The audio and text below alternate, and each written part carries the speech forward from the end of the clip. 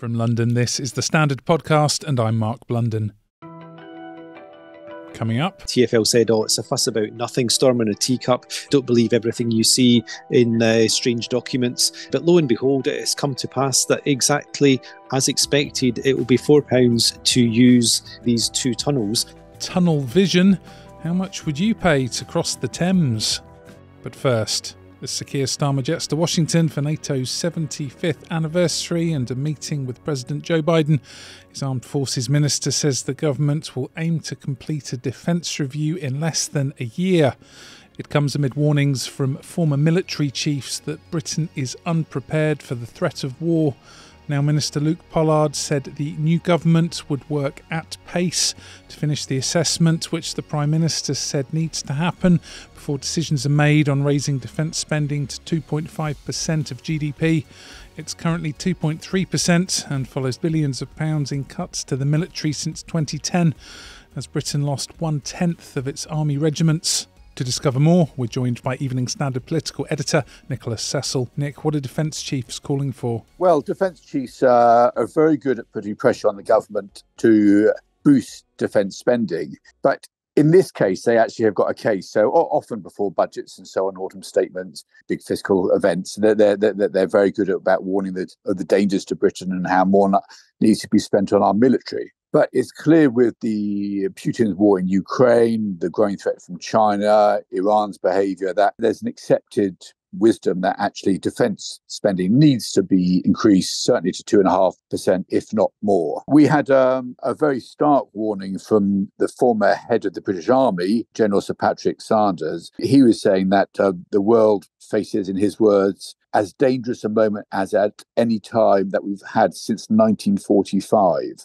And particularly if you look at China, Russia and Iran, he says that they are, again in his words, more interdependent and more aligned than the original Axis powers were. So this is a very, very clear and loud warning from the defence chiefs. What sort of a state did the Conservatives leave the British military in? This is the key question. Certainly, if you look at the broader public finances, so they are in an absolute dire state. The government had to spend hundreds of billions of pounds to deal with the COVID pandemic, and then another huge sum to deal with the cost of living crisis as energy bills soared due to Putin's war in Ukraine. So essentially, there's very little money to go around. Now, Rishi Sunak, during the election campaign, he pledged to increase defence spending to 2.5% of GDP by 2030. Sir Keir Starmer has not matched that pledge. So he said a Labour government will increase defence spending to 2.5%, but he hasn't set a date. And that is crucial because you can make as many pledges as you want. Unless you set a clear timeline, they are effectively meaningless. Sir Keir is making it clear that this is a very firm commitment.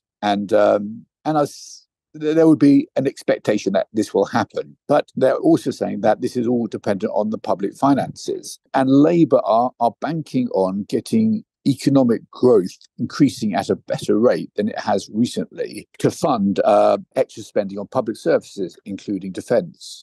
So the big question is, can Labour get this extra economic growth for Britain? And one thing that may be in their favour is that we've had so much economic and political turmoil during the Boris Johnson and Liz Truss administrations that some stability now for the next few years is likely to encourage more investors to put their money into Britain because they can actually see that they're more likely to get a decent return than if there's a very volatile situation. So that may favour Labour, but the world is a very unpredictable place at the moment, and another crisis could easily knock Labour's plans off course. What do we know about Sir Keir's defence outlook? Hawk or dove? Well, I suspect Sir Keir and Labour's position on defence will be very similar to Rishi Sunak and the Conservatives, that the accusation levelled against Labour is that it is or will be soft on defence. And that's partly due to the legacy of the Jeremy Corbyn era, where his commitment to the nuclear deterrent was very doubtful. So I very much suspect that Keir will adopt a very similar strategy to the previous Conservative governments over Ukraine, for example. And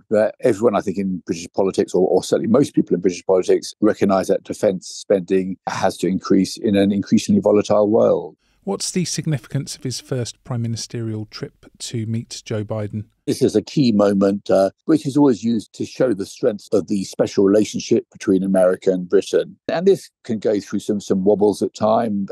Joe Biden didn't always see eye to eye with, for example, Boris Johnson and Liz Truss's administration over Brexit and issues like that. But it runs far deeper than that. So the special relationship is intergovernmental as well as between individuals and political parties. So Keir Starmer and Mr. Biden, they will discuss the key issues of the day: Ukraine war, China, the economic situation facing the world. But there's a bigger question hanging over the US president, and that is about whether he is fit enough to serve a second term in office. And this question has been dogging him for a while. It got put on absolute rocket boosters by his faltering performance during the TV debate against Donald Trump.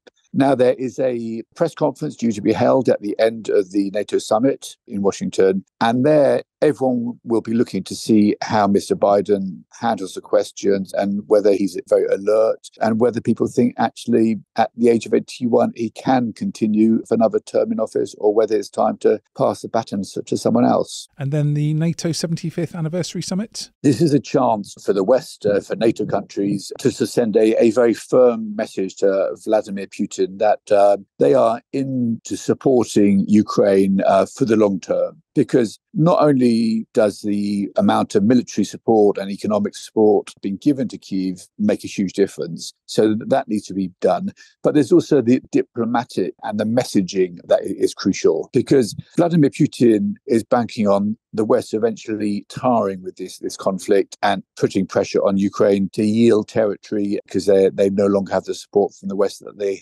currently have. So the NATO leaders will try and send a very strong message that there's no intent on giving up support to Kyiv, and that then throws the pressure back onto the Russian president. But he seems very determined just for this very, very bloody war costing tens of thousands of lives, if not hundreds of thousands, to drag on and on.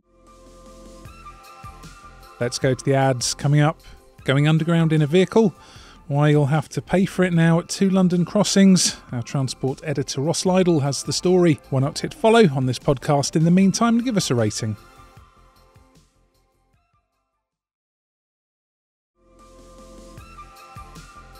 Welcome back. Now, last year, our transport editor Ross Lydall discovered some road signs for 2 Thames crossings, the Blackwall Tunnel and under construction Silvertown Tunnel, and these showed that there's soon to be tolls to pay. Now, Transport for London has confirmed fees of up to £4 per journey during peak hours, but it's still free from 10 p.m. to 6 a.m. And from City Hall, Ross joins us now. Last year, you discovered a bit of early information about those fees in the TfL documents. Now, it's been confirmed. What are you reporting on Wednesday? The latest news, Mark, is that Transport for London is to impose a £4 peak toll on car drivers using both the Blackwall Tunnel and the new Silvertown Tunnel, as we initially thought late last year. As you say, around sort of autumn time last year, some pictures of road signs or draft road signs emerged when Transport for London was trying to get permission from the government to impose these tolls. At the time, TfL said, it's a fuss about nothing, storm in a teacup, don't believe everything you see in strange documents. But lo and behold, it has come to pass that exactly as expected, it will be £4 to use these 2 tunnels, although not all time. What's come out today is also the sort of finessing of the details. So the £4 charge will only apply at peak times. It's all a little bit complicated, but bear with me.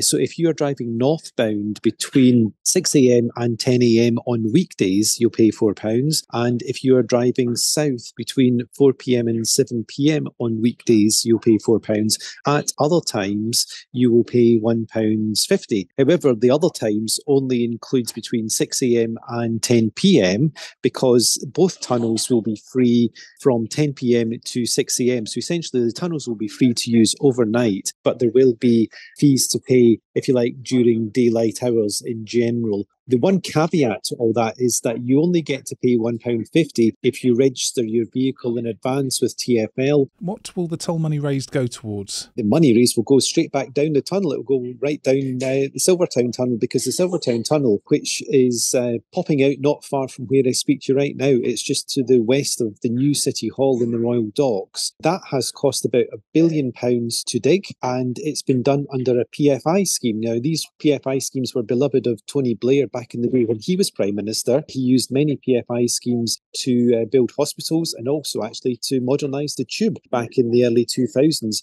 PFI scheme was chosen by TfL to construct the Silvertown Tunnel because it didn't want to divert its sort of ready supply of cash into the tunnel rather than spending it on a day-to-day basis on the tube. But what that means is the £1 billion cost of constructing the tunnel, once you've added all the interest charges on, the total comes to about £2.2 billion. That's why the tolls are needed both on Blackwall and Silvertown to repay the debt. Can drivers take evasive action to avoid the new tolls, and where do you think the new pinch points are likely to be? You read my mind. This is something I raised with TfL yesterday when it started to reveal the details to me. And I said, well, because of the cut-off times, essentially that if you drive north after 10 a.m. or drive south after 7 p.m, it will cost you £1.50 rather than £4. So surely you're going to have lots of drivers going very slow, if you like, heading south down the A12, or going very slow heading up the A2 as they approach either side of the river. And of course, when you're on a 2 or 3 lane sort of inner city motorway, there ain't anywhere to stop, and you cannot simply pull over or put the brakes on. That could be a recipe for disaster. So TfL will have to keep this under control. The only thing to say, though, is that actually a similar situation applies with the congestion charge zone, and that it has hours of operation of 7 a.m. to 6 p.m. So that, for example, if you were crossing into the congestion charge zone in central London, either side of that, there is an incentive to delay your journey, either get there before 7 a.m. or wait until after 6 p.m. And gradually, or essentially, Londoners have got used to this and probably give themselves a bit of leeway, and that there haven't been any sort of nose-to-tail crashes on Park Lane, as far as I'm aware, as Londoners look to avoid the higher charge. So fingers crossed this will happen also with these two tunnels, and that drivers will become quite quickly aware of when they have to depart in order to either make sure they get the cheaper rate or to avoid the more expensive rate. And what are TfL hoping the impact on rush hour congestion will be? Yes, TfL is reasonably confident that the Silvertown Tunnel will dramatically reduce the delays you see at the Blackwall Tunnel, especially drivers who are heading north, because the particular pinch point with the Blackwall Tunnel is between the big roundabout up towards sort of Peckham, Shooters Hill way, and that sort of 2 or 3 miles heading north towards the river. As you sort of come towards the Blackwall Tunnel and you can see North Greenwich on your right, many motorists on a daily basis end up stacking and crawling, and it can be 20 or 30 minutes going, 3 or 4 miles an hour until you actually get into the tunnel. Now, what they're saying is that these delays of 20 minutes or more will be alleviated by the fact that the Silvertown Tunnel will be there as an alternative option. And TfL expects that about half of the Blackwall Tunnel traffic, which carries about 100,000 journeys a day, about half of those 100,000 journeys will go via Silvertown rather than Blackwall, and that the delays should largely be eradicated.